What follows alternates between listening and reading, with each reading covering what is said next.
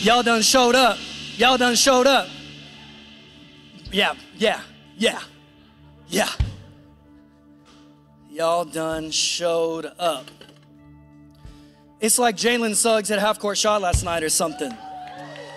Or it's like Jesus didn't stay dead. It's also like that, Genesis Church. Hey, if you're new here, we're really glad you're here. Can we show our new friends some love, Genesis Church? All of our online family, come on, can we welcome them also? Glad you're here. My name is Josh. I don't know if I said that yet, but my name is Josh, and I get to pastor this church with my wife, Carly. We're really glad you're here. If you're part of our family, it's Easter, baby. We about to do it. If you are joining, hanging with us, if you are in the area or you are online, got invited for the first time, and you're looking for a church, we'd love to have you.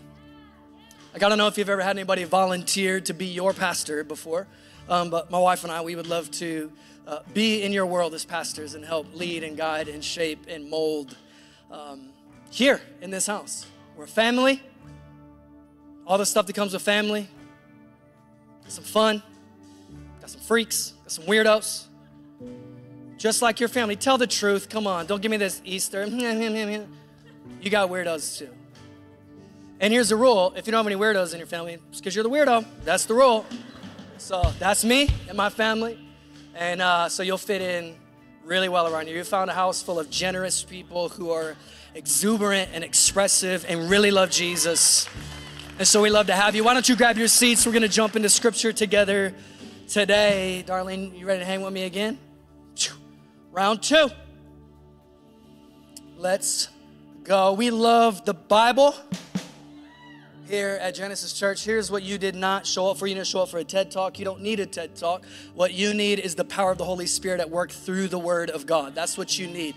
And that's what God promises as we open His Word, that the Holy Spirit would lead us into all wisdom, that He would open the Scripture for us, that we would understand His life, His nature, His character. And so I'm not just here as a guy who's like, here's my cool thoughts on Easter, go look for eggs. That's not why you came here. You came here to encounter the power of the Holy Spirit, the risen Savior. And that's what happens when we open the Word together. And so we holler back at this church. Preaching is a team sport. Around here, you're going to hear people saying, yeah, amen, get it. Someone might yell, Suggs, in the middle of the service. Who knows? Who knows? Better. That was a better one. Someone said Jesus. That's a better one. Luke chapter 23. I got a question for us today on Easter. What are you looking for? What are you looking for? Luke chapter 23, verse 50. I'm actually going to back up to 44. I didn't tell this to the team until just right now. So if it's not on the screen, that's my bad. Luke 23, 44. It was now about the 6th hour, and there was darkness over the whole land until the 9th hour. That's noon, our time, until 3 p.m. So at noon, it's not supposed to be dark at noon, yo. That's not. But from noon until 3, start. While the sun's light failed, and the curtain of the temple was torn in two. Then Jesus, calling out with a loud voice, said, Father, into your hands I commit my spirit. And having said this, he breathed his last. Verse 47, now when the centurion saw what had taken place, what are you looking for? When the centurion saw what had taken place, he praised God. Centurion, a Roman official who was tasked with carrying out Jesus' crucifixion. It wasn't a murder. I've seen a lot of stuff going around. It wasn't a murder. If he was a man, it would have been a murder, but you can't kill God. Like, he gave his life up. It wasn't a murder. Nobody took it from him. The more powerful thing is that he laid it down for you and for me. It was the greatest act of cosmic justice this was not an injustice. It was just. It was God executing covenant. He promised, when he cut covenant with Abram, he promised you and I that we would live in that blessing, fully knowing that you and I could not uphold our end of the bargain, so he cut covenant with himself. And then the cross represented Jesus. It was the exclamation point on his earthly ministry, and the greatest act of cosmic justice was exacted in that moment where God punished the sin of the world, past, present, future, in his son, Jesus. And it's in this moment the veil is torn. The centurion sees it, and he says, certainly this man was innocent. And all the crowds that had assembled for this spectacle. What are you looking for? You're looking for a spectacle? When they saw what had taken place, they returned home beating their breasts. This was mourning and lamenting. Verse 49, all his acquaintances and the women who had followed him from Galilee stood at a distance watching these things. Stood at a distance watching these things. What are you looking for? What are you looking for today? What are you looking for in life? What are you looking for in your world? Maybe you came here without any expectations. You weren't really looking for anything. But I would imagine there's something. If you ask yourself a question like deep down on the inside, there's something you're looking for. Something. You're looking for joy. You're looking for peace. You're looking for wholeness. You're looking for someone to repay you something that's been. What are you looking for? 23 verse 50 says there was a man named Joseph from the Jewish town of Arimathea. And he was a member of the council. He was a good and righteous man. And he didn't consent. He had not consented to their decision and their action. What was their decision? That Jesus had to be dealt with. And so they falsely accused him and they shamed him and they went up that hill offering his life on the cross. And Joseph of Arimathea was like, no, he didn't consent. He didn't consent because he didn't know the end of the story. He didn't know that Jesus gave up his life. But I love this. He was looking for the kingdom of God. Oh, church, we would do well. You know what you can find? Faults in anybody. You can find I don't know about you, but I've been pondering this cultural moment a lot, and I'm getting exhausted of living a life where I'm living with the lenses of trying to find what's wrong with someone, what's wrong with what they said. Where's that coming from? What's your motivation? Why would you say that? What are you trying to read? Like, if you're looking for faults in a person, in a system, you can find it. I promise. Because we're humans. Any institution built by humans, any relationship, anything that we build will have faults and flaws. But you know, I felt a sense of relief when I read in this text that there was a man named Joseph of Arimathea who was looking for the kingdom. What if in our relationships, what if the church of God, before the world tears yourself apart, the church of God was the place where we were looking for the kingdom. We were trying when we were examining our relationships and examining our business partners and examining the world and examining the other side. If we were looking for the things in them that reflect the life and nature of God. We are imagers of God. Not everything about us images him, to be sure, because we're sinful. But I want to be like Joseph, who's like, look, he's looking for the kingdom. He's got like heaven eyes. He's got kingdom eyes. He's like, I'm trying to find me some kingdom. So here's what he did. Since he was looking for the kingdom of God, it caused him to go there's some action associated. And this man went to Pilate, Pontius Pilate, who was the governor of the region, the Roman official. And he asked for the body of Jesus. And he took it down and wrapped it in a linen shroud.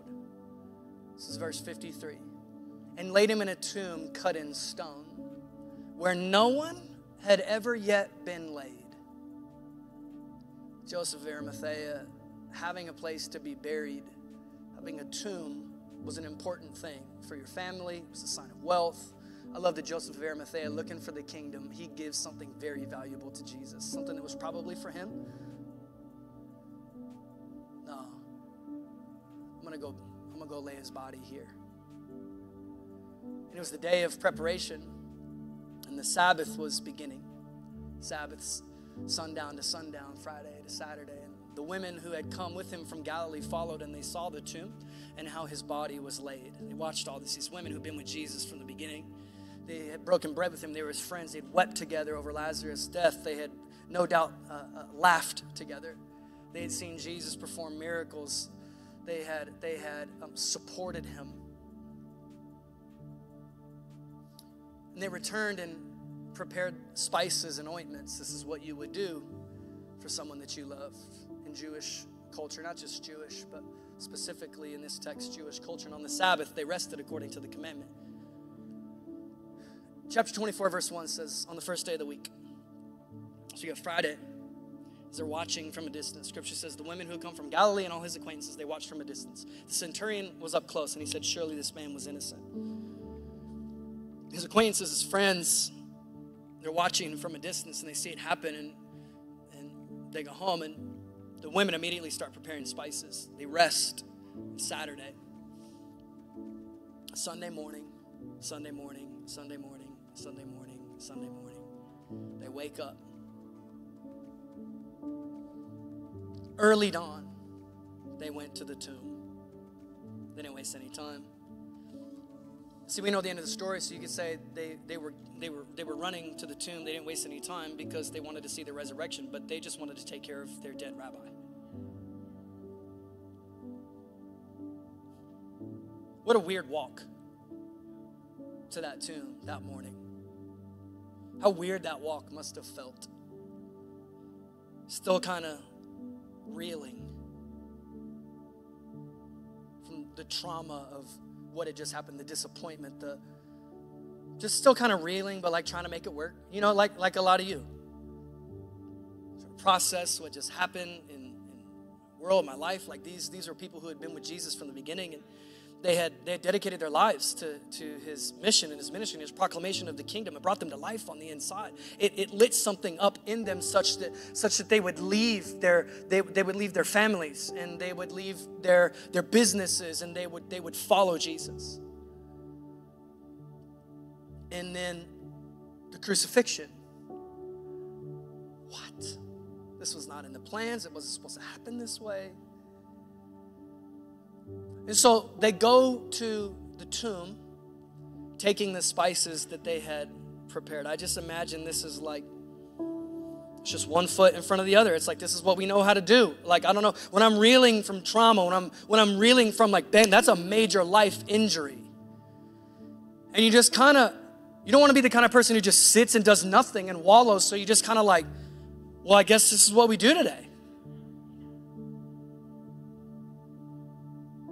Like as I was reading through this text again, preparing this week, I'm trying to process. I don't want to read too much into scripture, but I'm imagining if I was walking that morning to that tomb, just still kind of like I had a day of rest, to worship, to spend time with my family, to share a meal together, but just like, what just happened? Verse 2 says, they found the stone rolled away from the tomb. The Holy Spirit spoke so clearly to me when I was reading that text that the hard part was over. The hard part, getting to Jesus, finding Jesus, the hard part was over. Friend, the hard part is over for you.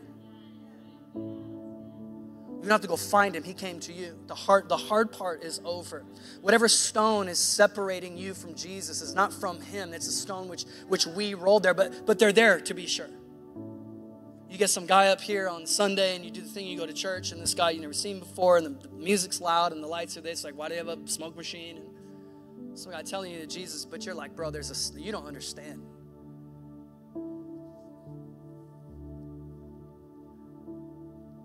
But my friend, the hard part is over. The barrier between you and Jesus has been rolled away, not by you, but by his sacrifice. What are you looking for? Are you looking for, I say this with as much grace as I can muster, are you looking for a religion where you can punish yourself because you're just like, I need to be punished? Are you looking for a place where you can look at a scripture and be like, here's where you're missing it, you're wrong, you're wrong, you're wrong, you're wrong? Or are you really down, like deep down on the inside, are you just longing for something, anything that will bring freedom in your world? Maybe you haven't asked the question enough times, asked why enough times to get down to the layer. What am I actually looking for? What am I really looking for? I would venture, I guess, what you're really looking for is freedom and it's wholeness. And And the hard part is over. When they got there, the stone was rolled away. Can you imagine them trying to roll away that stone to prepare the body of Jesus? The stone was rolled away. In verse 3, Scripture says, when they went in, they didn't find the body of the Lord. You know what they were looking at? A miracle. But you know, it looked like a whole set of other problems. Not only did what they had prepared, the spices, I had all this stuff prepared, I was going to do this. I was gonna take care of him because he meant so much to me. Now, not only can I not do what I was prepared for, we gotta find the body. Somebody done took the body of Jesus. And it was a miracle. Hey, this what happens in our world sometimes, though, that there's a miracle that's performed, and because of the context we have, it just seems like a whole set of other problems got created. Maybe this is the miracle of following Jesus for you. Is that it's available, but you're like, man, I know what people say about Christians. That's a whole set of other problems that I don't even want to deal with. Okay, I get it. Let's keep reading the text. They didn't find the body. What are you looking for? What are you looking for? They were looking for a body. They found a miracle. What are you looking for? And in verse 4, while they were perplexed about this. Perplexed is a common state of mind in Scripture when you encounter the supernatural. What? Perplexed, it's perplexing. That's some of the power, that's some of the mystique, that's some of the mystery of it, is that you cannot explain it, you cannot recreate it. It's perplexing.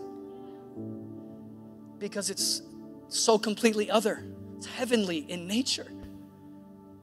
It's a nature that you were created to operate in and flow in. While they were perplexed about this, behold, two men stood by in dazzling apparel. I like the ambassadors of heaven were dazzling. It's like Easter. We like step it up in our wardrobe a little bit. People are like, who you try to impress? Nobody. I just love bringing my best to God. And then I see the heavenly and dazzling apparel. Like, I don't got anything dazzling. Put on the most dazzling thing you got. Maybe it's got some holes, it's got dirt. But God, here's my best. I'm bringing you my best. Stood by in dazzling apparel. And as they were frightened and bowed their faces to the ground, the men said to them, why do you seek the living among the dead? What are you looking for? Like adventure, I guess. Like I said, you're probably looking for some freedom, looking for some wholeness. Maybe you could say you're looking for life. I love Jesus says about himself in John chapter 10, verse 10, that he came that we might have life and life abundantly. That you might truly be alive. You're looking for the life? Jesus is the life. You're looking for the life? But this is a stunning question.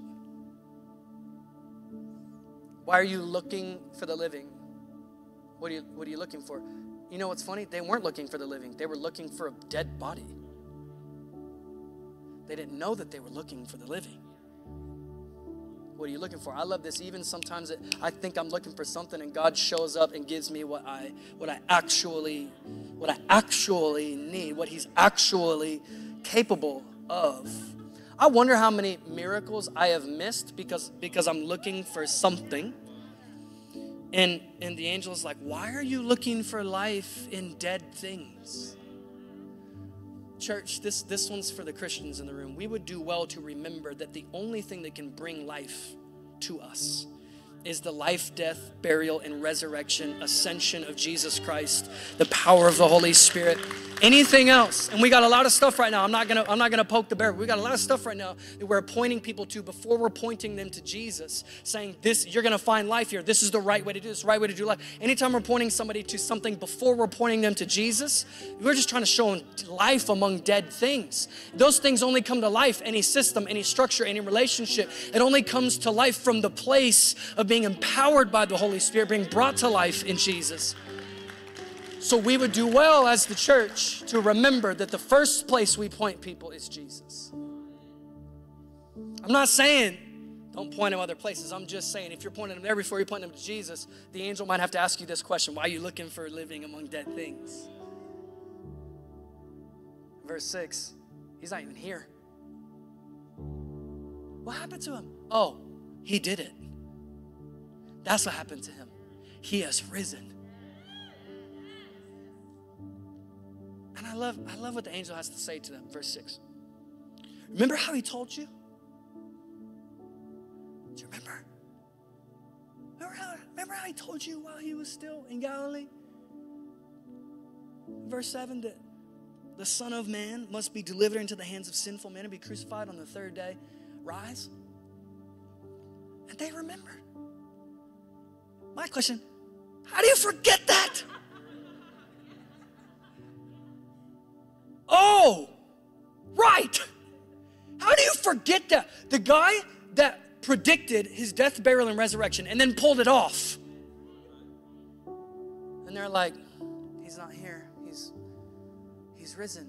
Remember how he told you? Remember how he said he was going to do this? And they're like, yes, that's right. But how easily we forget things that we once knew to be so true. Life beats it out of you. Experience.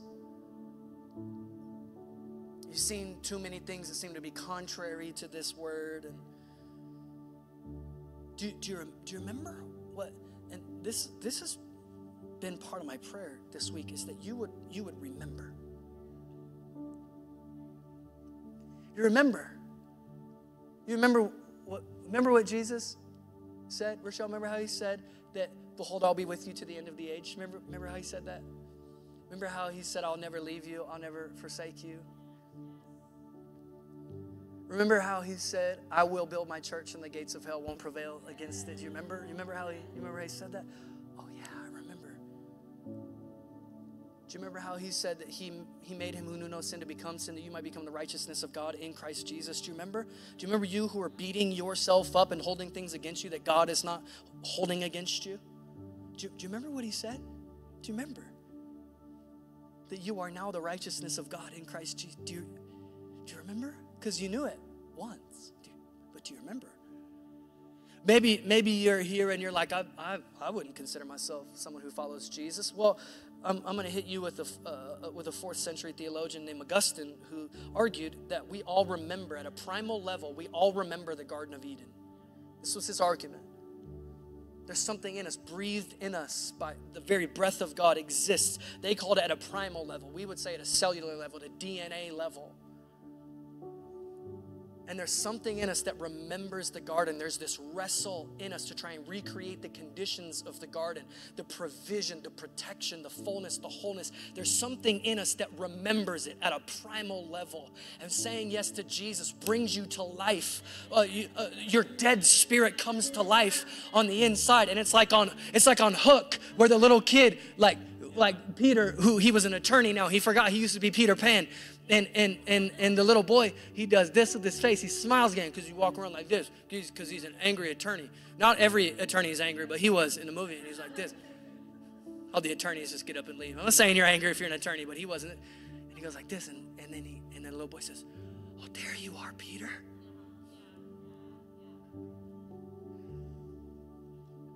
You remember? Do you remember?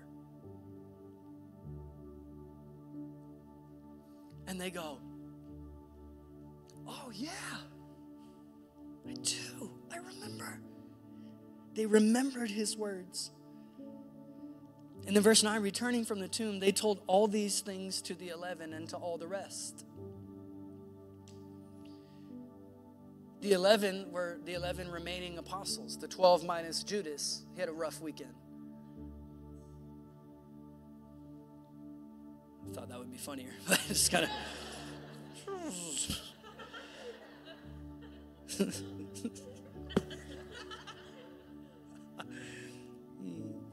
It's Mary Magdalene and Joanna and Mary, the mother of James, and the other women with them who told these things to the apostles. In verse 11, but these words seemed to them an idle tale. It seemed like a fairy tale. It seemed like a story. This can't be true. And I love that it wasn't like Romans who were not familiar with Yahweh. It wasn't like some people who had been to one of like Jesus's crusades on the hillside. His apostles didn't believe it. Have you ever wanted something to happen so bad that when it didn't happen, you were just like, there's no way I could ever believe that this would be true again. You wanted him to love you so bad. So you walked down that aisle and you said yes, and then he didn't love you anymore. And it was hard and it was traumatic. So you just like one foot in front of the other. And then even if someone told you, no, you're worthy to be loved, you're like, it's an idle tale. They so badly wanted what Jesus said to be true that when it looked like it wasn't, they couldn't even believe that it was. Even though they were also there when Jesus said, hey guys, I'm going to die. Remember, because Jesus says the Son of Man is going to be delivered to the hands of sinful men to be offered up as sacrifice. And Peter goes, no, not today, Satan. And Jesus goes, get behind me, Satan. Peter's like, well, fine. I guess they'll kill me too then. Jesus is like, calm down, bro. They will eventually, just not right now. That's encouraging. Thanks, Lord. These words seemed to them an idle tale, and they didn't believe them. Some of you, someone up here talking about Jesus, the God-man, fully God, fully man. We don't celebrate a man, we celebrate God in flesh. Because a man can't come back from the dead, but God can. You're like, this is cool, man, thanks. Appreciate it. What are you looking for, though? Really, be brave. I know you're tough, but be brave. I'm not asking you to be tough, and I should be brave and ask yourself a hard question. What am I looking for?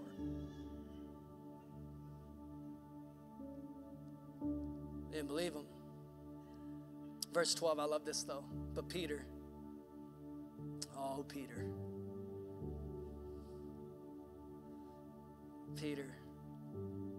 sweet Peter. I can't wait to meet Peter.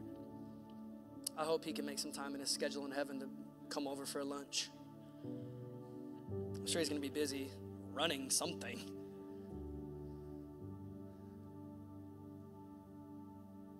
Peter rose and ran to the tomb. There was still a high chance they would be killed. Let's not forget this. They had defied the empire. They had defied the religious establishment as well. But Peter's like, I gotta see. I gotta see. 11 of them were like, I don't believe. But Peter's like, I just gotta shoot my shot, man.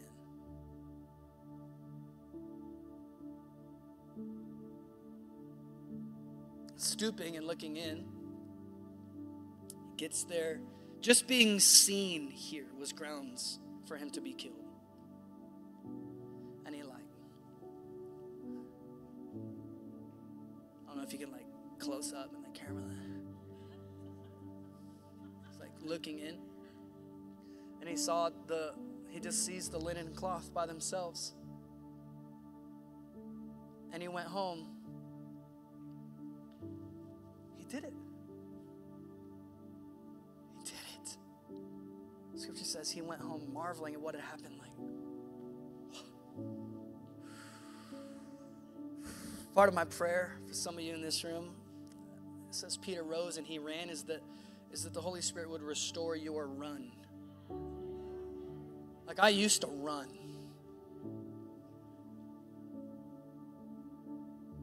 So passionate. I'm not saying I'm not passionate anymore, but I can remember at times, there's moments where it was it's like my son, he's 4, he's got all this testosterone, he doesn't know what to do with it. So sometimes he's just yeah. Peter, he rose and he ran. And when he looked in there, I love this. There was no other people. No, none of the women were there. No angels. None of the other apostles. No lights. No beautiful music playing behind the guy with the microphone. It was just Peter and a empty tomb. And he looks in, he goes, my God, he did it. He did it. He did it. Church, he did it.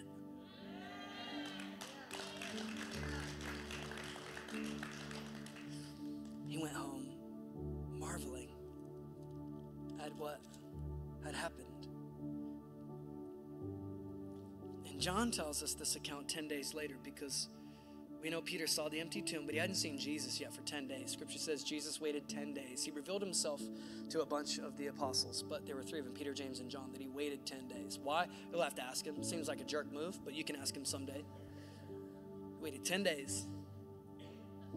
And then he's walking along. Jesus is at the end of the Gospel of John. Jesus is walking down the seashore. Peter and James and John, they were sitting in a room hiding, and Peter's like, well, I guess we'll go fishing today or something. He's just kind of still reeling from, so it's like one foot in front of the other, you know, like a lot of us, just kind of reeling from, it's been a long year. And Jesus comes walking up the seashore, and he yells at him. He's like, hey, have you guys caught anything? And they just see a guy. They don't know it's Jesus. And they go, no. And Jesus is like, I imagine Jesus in his hat be like, watch this. And then he goes, hey, throw your nets over the other side. Have you tried throwing your nets over the other side? And Peter goes, I think it's him.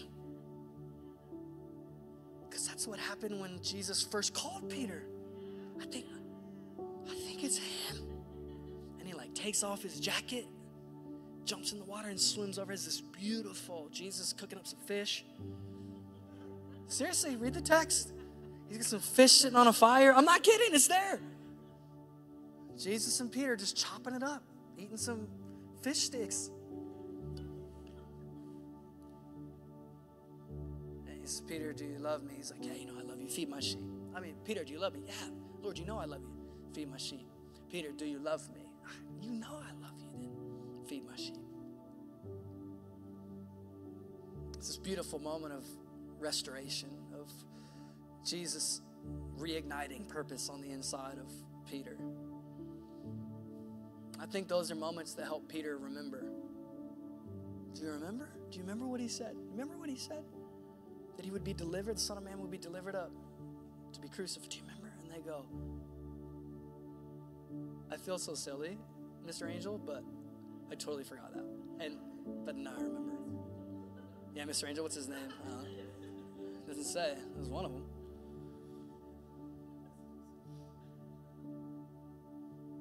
Prayers that you'd remember. Seems like an idle tale, but that you would remember. If you're someone who calls on Jesus as Lord and Savior, that you would remember what he said, that he would be with you. Behold, I'll be with you until the end of the age. Feeling alone? Yeah, but he said, I'll never leave you and I'll never forsake you. And you're like, well, what do you mean, Jesus? You ascended to heaven. Yeah, but God is still with you in the person of the Holy Spirit. He's still with you. What he said about you is that you're the head and you're not the tail. That you're above and you're not beneath. That because of what Jesus did, what Romans tells us, because of what Jesus did, you are more than a conqueror. You're not just a regular conqueror like in your own strength, but because of what Jesus did, you are more than a conqueror, more than an overcomer, one translation says. So just remember. I pray that you would have eyes like Joseph of Arimathea, that you would be looking for the kingdom. What are you looking for? Are you looking for faults? You're going to find them. Looking for problems? You're going to find them. Don't look too close at me. I got faults, problems. I'm crazy up here, bro. You looking for the kingdom? You're going to find it. Maybe if you're someone who doesn't call on Jesus as Lord and Savior, my prayer is that you would be brave to ask yourself the question, what are you looking for? What am I actually looking? All this posturing, all this stuff, that car I just bought that I don't even need, like what am I looking for? That's a big boy question. What am I looking for? All these hookups, like what am I looking for? What am I hoping I'm going to find at the bottom of that bottle? What am I looking for? and that by the power of the Holy Spirit, you would remember who you were created to be, full of life and abundant life. In Jesus' name. Can we stand together? I want to pray over us, Genesis Church. I hear you on rattle. I hear you on rattle. Dum, dum, dum. Oh my gosh, should we close this sucker out with rattle? How much time do we have before next service? We should. We're going to pray. We're going to pray. We're going to pray. We're going to pray. Father, I'm thankful that you sent Jesus to die for us. Holy Spirit, let this never just be an Easter that we walk through, that we move through, that we just do the thing and we raise our hand and we sing the song. Help us remember, Jesus, the perfection of your life, the perfection of your sacrifice, the perfection of cosmic justice that was exacted in the person and the work of Jesus, the fulfillment of covenant, not a murder, not a cover-up, not an injustice. Jesus, you laid your life down. They could not take it from you. And you gave it for us that we might become the righteousness of God in Christ Jesus. Let us remember. In Jesus' name. If you're here today and you would say, Pastor, I wouldn't consider myself somebody who follows Jesus, we're going to pray, because the kingdom of God is here. And the kingdom is both proclamation and invitation. We proclaim with John the Baptist, who said, repent and receive. Repent of your sins, for the kingdom of God is at hand. It's what Paul says in Acts chapter 18 in Athens, where he says, there was a day where it was totally fine to just float through your life, but now that the kingdom is here, we must repent and receive. It's proclamation, but also invitation into a kingdom that is wild, bro. It's upside down. The first will be the last. The least will be the greatest. If you want to be the greatest of all, you got to learn to be the servant of all. This is the adventure of a lifetime, coming alive on the inside and discovering for the entirety of this life who God made you to be in his image. So if you're saying, yeah, if maybe you have been pondering that question, what am I actually looking for? And the Holy Spirit just crafted this sermon for you. Yeah, I am looking for life and wholeness and fullness. And we're going to pray. We confess our sins, we repent, and we receive the perfect gift of Jesus. And I'm going to ask each of us in this room, each of us online, who maybe you've prayed something like this before, I'm going to ask us to pray out loud with them and join our faith with theirs. Because if you're saying yes to Jesus, this is a big moment. It's a big faith moment. It's going to change your life if you let it. If you walk this out with us. I said at the beginning of this, we're a family. We're a weird family, but you're used to that. And we love to have you. So if you're praying this for the first time, or maybe the first time again, maybe today represents a rededication. I'm remembering. I would ask you to just incline your heart to the Father and pray in sincerity. I know there's stuff, there's music, there's this stuff going on. But just like Peter, you in an empty tomb, just pray in sincerity. Pray together. Let's pray out loud. Say, Father, thank you for sending Jesus to die for me. I know that I've sinned and I need you. Come into my world. Be my leader. Be my Lord. Make me brand new. Give me a fresh start. Fill me with your Holy Spirit and use my life to build your kingdom. In Jesus' name. Come on. Amen, Genesis Church. Come on, that's new life.